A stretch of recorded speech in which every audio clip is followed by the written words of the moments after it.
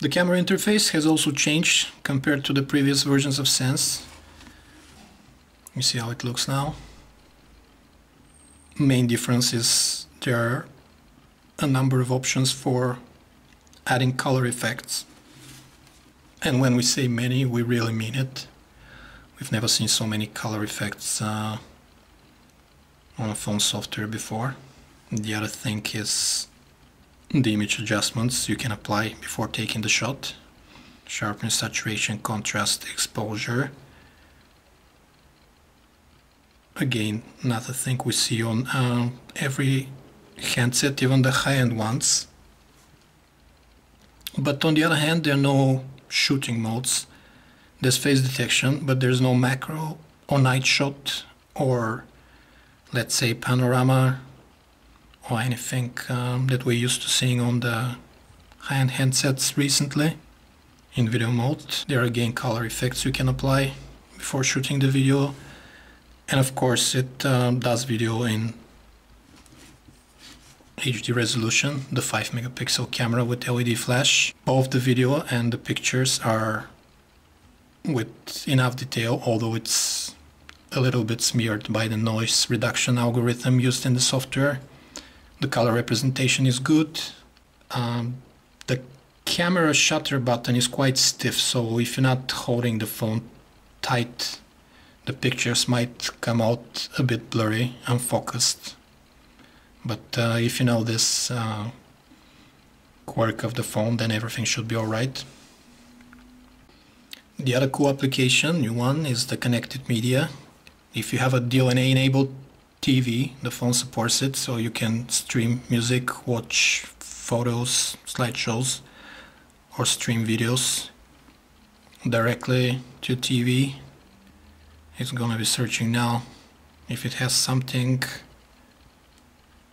that supports DLNA in the vicinity. There's not, so it chooses to run the phone's video player. That's how video playing looks like. Pretty basic player. Not even video info option. Let's have a look at some other applications in the main menu. There's no dedicated file browser, but we're not really complaining about it. We downloaded Astro, which is the most popular one. There's linked to Amazon MP3 stores, Adobe Reader, blocked callers. You can block a bunch of your contacts. It goes straight to voicemail. The calendar is the nice, simple HTC Sense calendar. Now here's a cool service, transfer data. Via Bluetooth you can transfer your contacts, text messages, etc. from your old phone to a new phone. Let's say we choose an LG phone.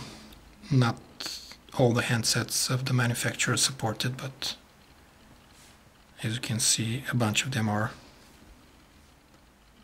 And it's a really cool service, so we hope HTC will expand it in the future. This service is also present in the initial setup. Language, some tutorials for the on-screen keyboard, and this transfer data from your old phone is present from the very beginning when you set up the phone. You can fire it up later as well. Connection, syncing, setting up your internet access, Google location, and here you can log into htcsense.com where you can control your handset remotely, wipe it, totally erase all the data on it, and micro SD card as well. You can lock it remotely, you can see where it is on the map, etc. Really cool service. Set up your social networking accounts from here and you're good to go. Pretty good integrated experience of an initial setup. Sound hound for recognizing the song currently played around you. Wi-Fi hotspot for your supports wireless tethering, so the phone has a dedicated application. That's the gallery. Photos. Smooth multi-touch. If you turn it into landscape mode, You can browse a strip of thumbnails. Extremely smooth thanks to the fast chipset. There's one-touch sharing, numerous online services, popular ones, the same with videos.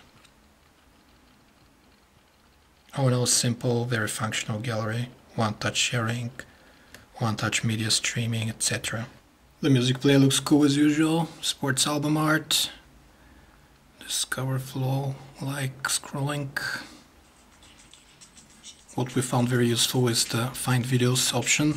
You go to YouTube, there are no videos for this song currently. Well, let's try this one.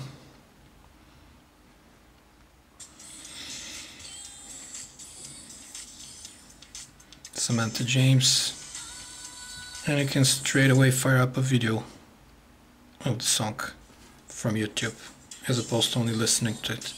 The browser on the HTC Desire Z is extremely smooth.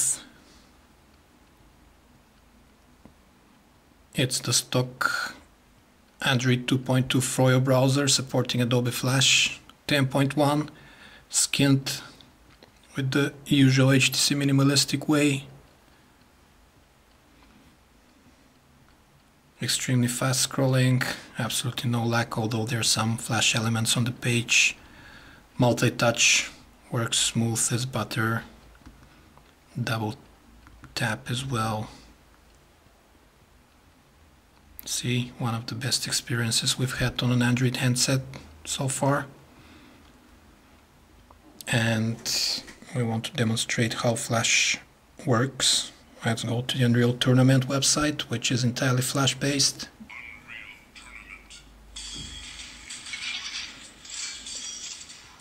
It loads.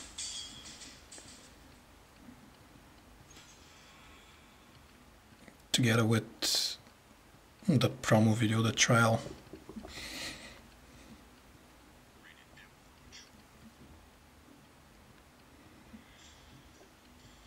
As you can see, the video works inside the browser.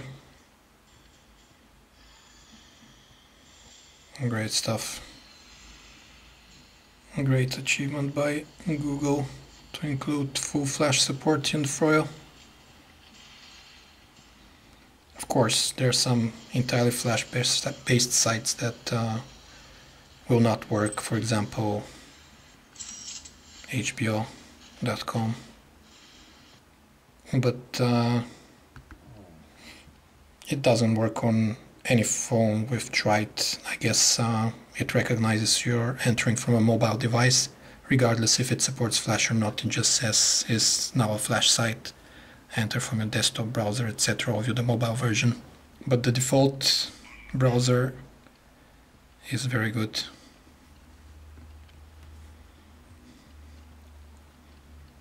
Cool options, windows. You can flip between pages, previews. A lot of options hidden just one level deep in the menu. Share the page right away via multiple channels possible. All in all, one of the best browsers, as we said. We've tested on an Android handset. Now we want to run a quadrant standard benchmark test, the full benchmark. This phone has the second generation Snapdragon produced with the 45 nanometers process, which means it's much faster than the first generation at 1 GHz. As we already mentioned, it's extremely fast. You'll see the quadrant scores in a little bit, and that's the stock handset. No overclocking or anything, although the T-Mobile G2 already has been overclocked to 1.3 GHz and more, achieving some amazing quadrant benchmark results. And this is going to stay probably the fastest stock handset, this chipset, at least until the Galaxy S receives its Android 2.2 Froyo update.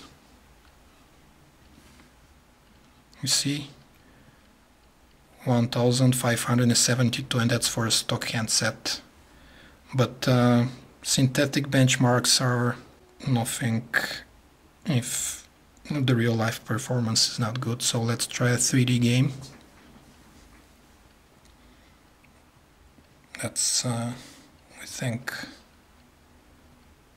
a simple basketball shooter. Let's put the textures on normal and check if there's any difference.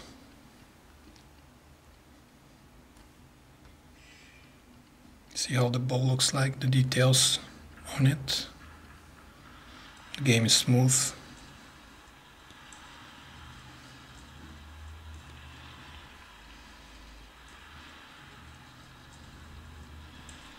And let's change now to high texture quality. You see the warning here, high quality textures may seriously impact performance. If it doesn't work, revert to the previous settings.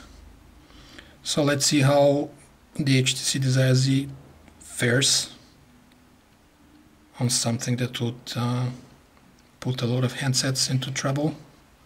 You see the texture on the ball, much more detailed.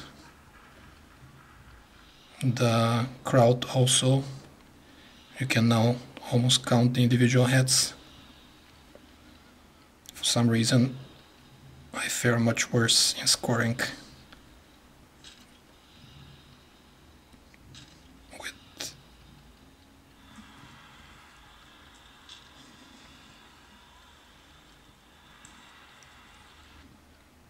okay, so it definitely makes a difference.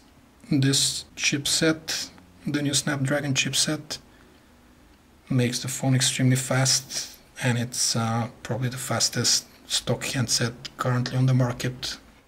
In the end, we have to say that if you're looking for an Android handset with a physical keyboard, that's probably the best one you can get. The only thing else we can think of is the Samsung Epic 4G and the T-Mobile G2, which are only sold in the States. It has a very good keyboard, physical keyboard, which opens and closes with an innovative Z-hinge mechanism, which is sure to turn some heads. And not only that, in terms of design, it's a looker, brushed aluminum, soft touch coating, feels very solid in the hand. And it has inside the second generation Snapdragon processor. Although it runs at 800 MHz, it just smokes for the benchmarks. Probably the fastest stock handset currently on the market. In terms of benchmarks, it's much faster than the previous generation Snapdragon at 1 GHz, and it runs the new Sense user interface extremely smoothly, very quickly, absolutely no lag. And it can be overclocked, we don't recommend it, but we've seen up to 1.3 GHz, etc., which is a tribute to the capabilities of this chipset. When you add the new Sense user interface with its cloud-based services for remote management of the phone online, some offline navigational capabilities, and numerous personalization options, then this phone is definitely a winner if you're looking for an Android handset with a physical keyboard. This was a video review of the HTC Desire Z from PhoneArena.